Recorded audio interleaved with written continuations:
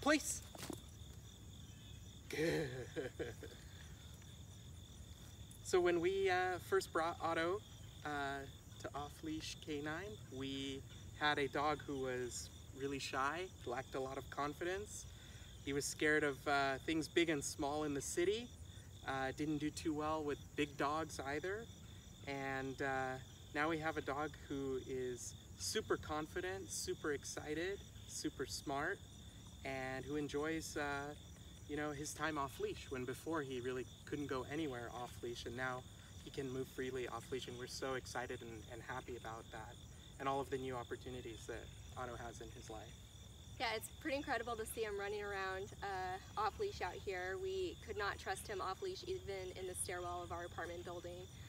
He just wasn't reliable, and living on a busy street, we had a lot of nervousness about even taking him off leash in the house at times. So it's just great to see that he's got this new life, and it's all thanks to Tank and his off-leash team, and they've worked with him for 2 weeks, and he's just a completely new dog after such a short time. So we owe you guys a big one. We're so grateful for everything you guys have done, and we're excited for our new adventures with Otto.